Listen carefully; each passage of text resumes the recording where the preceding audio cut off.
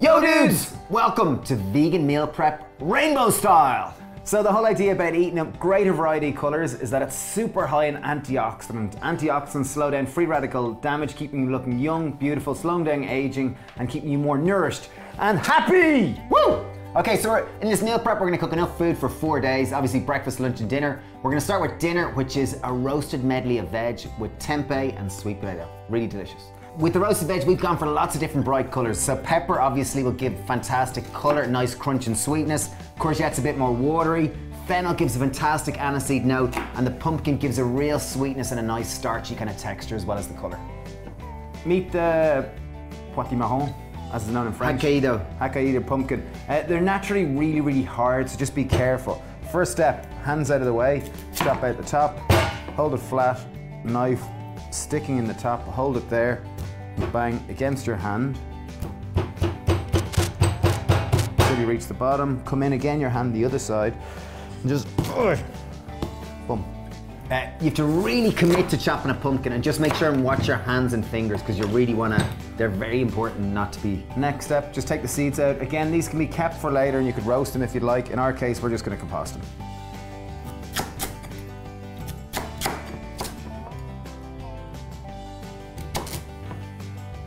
Okay, so perfect. We're just gonna put a little bit of salt, a nice pinch of salt on top of that. Lovely. I've got a decent kind of coarse, fine sea salt. Coarse, fine sea salt. Coarse sea salt. And I'm just gonna put a little bit of oil. I've got olive oil here. I've got about, so we're going with about 2.5 tablespoons. Yeah. And then get your hands in there and mixy. Just make sure your hands are clean, obviously. Okay, we preheated the oven to 180 degrees and I'm gonna pop these in for about 25 to 30 minutes.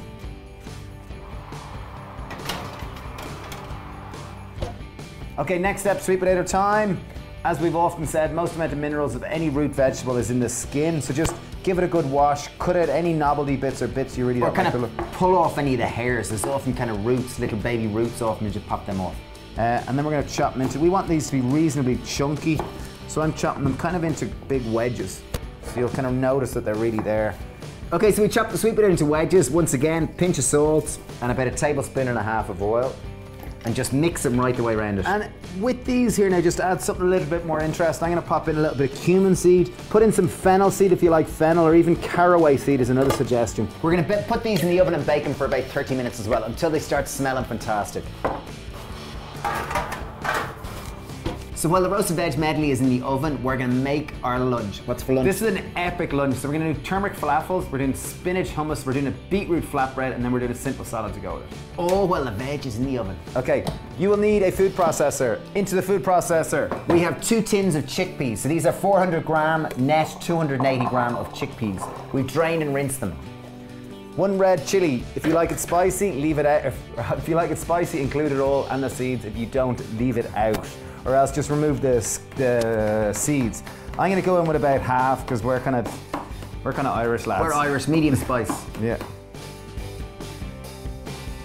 We've got 2 cloves of garlic peeled. Obviously, they're gonna go straight in. I have 1 little baby onion. I'm gonna chop and peel and chop, and add that in. I'm not even gonna chop them actually. Food processor can do that. I'm just gonna pop them in.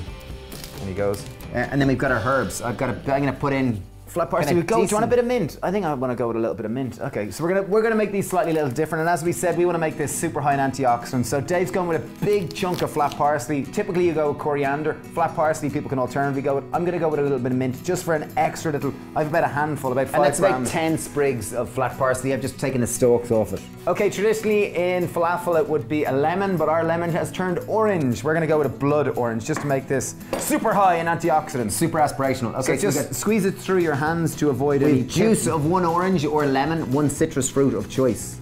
Okay, time to add our spices.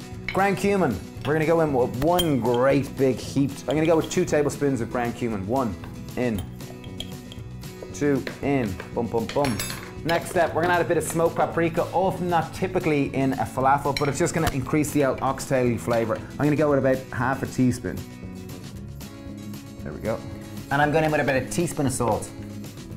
It's a little generous. Okay, about 1 teaspoon of salt. Okay, black pepper is always great because it kind of balances that kind of heat. It's coming back at the throat heat as opposed to just straight down. So we've gone with about half a teaspoon. And then the most important ingredient, obviously, to help it go yellow is the turmeric. So we're going in with about 1 teaspoon. So that's about 1 teaspoon there. In it goes. Bingo. And we're not gonna blend this until it's smooth because we don't want it to be a hummus, so we're just gonna kind of pulse it lightly.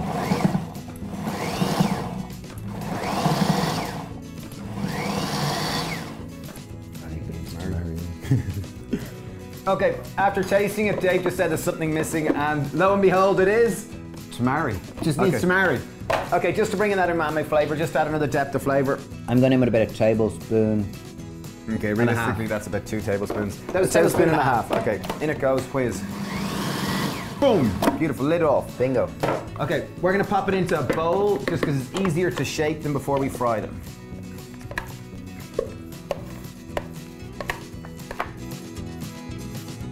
Okay, I've got a pan on a high heat. I'm going to go in with about a tablespoon of oil. So while Dave's doing that, I'm going to take our little falafels and I'm going to just shape them. Preferably they're easier to fry if they're kind of a flatter round, almost like what do you call it, a UFO or kind of like a little spaceship-like size. So they come together really nice. Dave's extra addition of tamari has kind of helped with the cohesion. Okay, we got 14 falafels from there. I'm just going to add them into the hot pan and start frying them. So in our last meal prep, we used soup for lunch. Falafel is so much more satiating and better, so that's why we went with it this time. Yeah, these are beautiful. As you can see, they're quick. They'll take kind of 4 to 5 minutes to be done from start to finish. Oh, they brown up quick. One of the benefits of this is you don't have to cook all the falafels in one go. You can do them in 2 batches or 3 batches, or do them when you want to eat them, really. We're just doing it for visual, just doing them all at once so you can see. Okay, so we fry the falafels for about 2 to 3 minutes, just until they're kind of golden and crispy on each of the sides. They might appear a little gooey now, but don't worry, as they cool down, they're going to crisp up. So while Dave is finishing off the falafels, I'm going to make a spinach hummus. This is a beautiful, vibrant green hummus that tastes fabulous. So you're going to need a food processor. In the food processor, I have 2 cans of chickpeas that I've drained and rinsed. Okay, we have 2 cans of chickpeas that we've drained and rinsed. In on top of that, I'm going to add in 4, even 5 tablespoons of tahini. So tahini's ground sesame seeds, if you don't know. It's really high in calcium, great source of calcium, and really kind of like sticks to the top of your mouth. I love it. I really, really love tahini. Okay, so I've gone with 4 tablespoons of tahini, which might seem like a lot. This is gonna add the whole fat. It's gonna make it more rich, creamier, and more delicious. We're gonna go in with a decent pinch of salt. I'd say something like a teaspoon of salt. Good. I have a decent kind of pinch of black pepper, in it goes. In on top of that, I'm gonna add in about a tablespoon of cumin, which might seem like a lot, but it goes wonderful. Ground cumin, yeah? Ground cumin, yeah.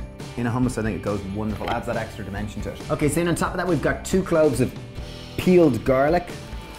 I've got a good, generous handful of baby spinach. So this is 50 grams in total. In it goes. We put in juice of half a lemon. I couldn't find a lemon, so we're going in with some orange instead. It'll give the same kind of citrusy, lovely taste. Just be a little bit sweeter. We're gonna blend this to start with, and then we're gonna add in some water and a little bit more oil. It's better off to add this in as it is blending, because then you can hit the perfect texture that you like. Because hummus is quite a personal thing. So we're gonna blend this up. So as that's blending, you see it's actually blending to be quite smooth. I wanna make it a little bit runnier, so I'm gonna take 1 tablespoon of water, 2 tablespoons. Beautiful, it's blending a lot smoother. 3 tablespoons of water, and we're gonna get 2 tablespoons. 2 tablespoons of olive oil. The olive oil is going to really help emulsify it and bring it all together. It gives a nice kind of creamier, smoother texture. And oil, you think it's going to make it runnier, it actually makes it creamier. It actually creates more of an emulsion. We make about half a ton of hummus a week, so... we make a lot of hummus. We make a lot of hummus, so... Okay. Okay, so we blended it up until it's nice and smooth. Again, adjust seasoning if you want to, add more salt or whatever, but to us, that's lovely. Okay, so I've knocked off the oven there. Our roasted veg and the sweet potatoes have been in for about 25-30 minutes. I'm gonna knock it off, leave them sit there until they stew nicely and roast up even nicer. Next step, let's make our beetroot flatbread. I'm gonna fill 2 8-ounce cups of 2 8-ounce glasses. 2 8-ounce glasses of oat flakes. Okay, so we're going in with 2 8-ounce glasses of oats. If you do want it gluten-free, use gluten-free oat flakes. Good top tip, Steve. I love it, I love it. So in terms of flatbreads, it's usually a 50% hydration, isn't that right? Yeah. I like technical terms like that. Okay, these are beetroot flatbreads, so I'm gonna take 1/4 of a small beetroot. So that's about that much. So it's approximately about 40 grams, and I'm gonna chop it up nice and fine just to help my blender. And Stephen, if I can't get fresh beetroot, what would I use? vac-packed beetroot will work perfect too. Beautiful. So in goes our mug of water, or 8-ounce cup of water. Decent pinch of salt, approximately a teaspoon. Little pinch of black pepper, bump. Lid on and let's whiz her up.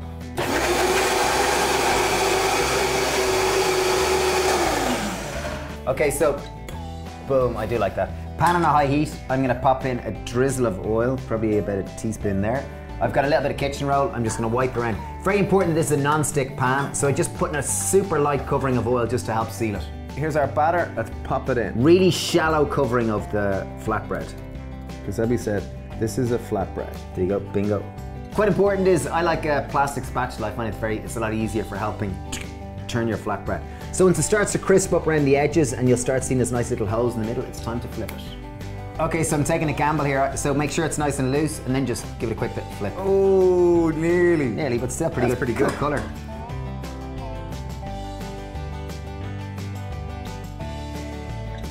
Okay, we're gonna just start packing these up. We're gonna use just 4 simple containers. Use whatever containers you want. So in goes our flatbread on one side of it, kind of the base, because it's the basis of our lunch. We're gonna take our hummus. I'm gonna pop in a little bit of hummus all over mine and just spread it about. Okay, time to make a quick salad. We have radicchio. This is a traditional Italian leaf that's quite bitter. Kind of goes nicely in contrast to the rest of the ingredients in the dish. This is a long leaf one, just chop it in half like that. Cut out the heart. It'll just make it release its kind of leaves easier. And like that. I'm gonna start grating in. I have 1 carrot and I'm just gonna start grating that in. Just slice up the radicchio into small. Okay, so grate down to the nub of the carrot. Bingo, done. We've got all our radicchio here. I'm just gonna add that in too. I have some white sesame seeds, just a good generous pinch. Another generous pinch. I've got a nice decent pinch of salt. I love my salt. And I've got about 2 tablespoons of olive oil. It's just a very simple salad. Okay, so we're gonna pop a little bit of the salad on here as well. And then finally we're gonna split the falafels between them. So there's about 3 per little dish here. Okay, so there's 1 extra falafel. I'm gonna taste it. Delicious. Yum flavour. Yum, yum, yum, yum, yum. Very nice, nice and spicy. Okay, so there's our 4 lunches done. Nice, simple. There they are. Packed full of colours. Wow. Our veg has been in the oven for 30 minutes. Time to take it out. Smells fab. Wow, look at the colours. Beautiful. I love the way the fennel has just gotten long and kind of stringy. Out comes our sweet potatoes. Again, these look beautiful and caramelised. Beauty. Okay, so now we're gonna finish off our dinner bits. We're gonna cook our tempeh. So I've got a nice pan, I'm gonna pop it in a high heat. I've got a good clump of ginger. I'm gonna go with a nice thumb-sized piece of it. Again, this is organic, so I'm gonna leave the skin on. Just chop it into nice little bits. I've got about a tablespoon of oil I'm gonna add to the pan. Okay, might seem like quite a lot of ginger, but it's well worth it, and it goes great with tempeh. So in that goes into the pan. Half a chili, in that goes. I'm gonna leave the seeds in, leave them out if you don't want it spicy. Voila, la tempeh! Tempeh comes from Indonesia. It's a whole soybean curd that's been partially digested by the culture. Worthwhile seeking out because it's nice and grizzly and very meat-like. This is a 300-gram block. If you can't find tempeh, tofu will work fine. So we're gonna chop this into 8 slices because again, this is meal prep for 4 days. So we wanna make 8, so 2 a day. 1, 2, 3, and a little bit extra for the lads to try now. In they'll go. In with them. Okay, tempeh goes fantastically well with tamari, and if you're new to our channel, tamari is just a soya-free, not the free soy sauce, sorry. I'm gonna go in with about 2 tablespoons. Maybe like 2.5. Okay, and just keep it moving because we want that tamari to coat the base of every little bit of tamari there. So this is before we flip it. Once it's started to evaporate, let's flip it. Okay, that's evaporated. Okay, time to turn them. Ooh, so you get a nice bit of caramelization in the bottom. So while the tempeh is cooking away, the heat is still on. I have about 50 grams of spinach. I'm gonna add that in on top. That's just gonna wilt down. It's gonna add a little bit more moisture, a lot more nutrients and color to our dish. Beautiful. So we'll leave it sit there. I'm going to knock the heat off and leave it there, simmer away. Yeah. So while that's happening, we're going to divide up our meal prep bowls for our 4 dinners. Okay, we're going to divide up our roasted veg, our medley of veg, in on top of the base. So be nice and generous and try to get a bit of each variety of veg in there.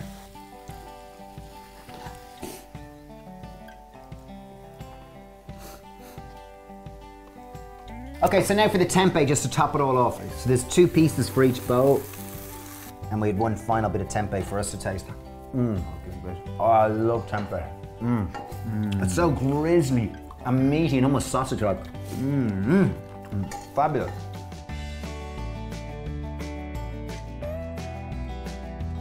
Okay, so lastly for brekkie, we're gonna make rainbow chia seed puddings. Really, really fantastic. So I'm gonna start with 3 tablespoons of chia seeds. These are a coagulant.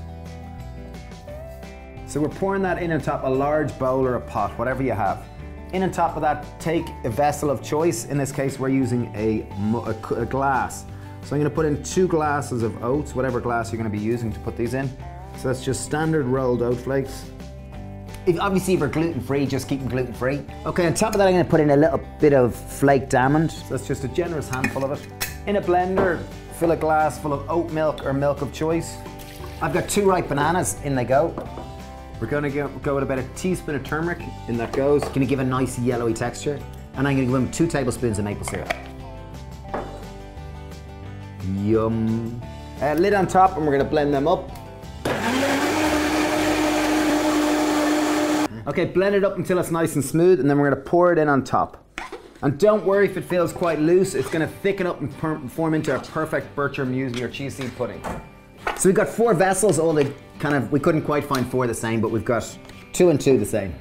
So just fill them 3/4 full. Okay, just give them a little bang just to remove any air bubbles and just to leaven them out.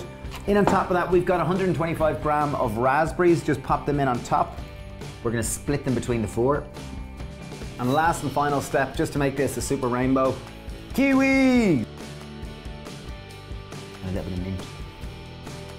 Okay, there you are, breakfast. So we've these beautiful rainbow chia seed puddings. Delicious. Looks fabulous. Perfect snack served with fruits. And for the ideal dessert to complement this rainbow deliciousness, we have Bounty. So if you're looking for the Bounty Bar recipe, just click it just here. Here's the recipe. Simple, easy, tasty, and even better than the real thing. There's our vegan rainbow meal prep. Fantastic for your health and happiness. And on the topic of happiness, we have a new book! Woohoo! This is our book 3. This is called Recipes for Happiness. It's our best book yet. We're super proud of it.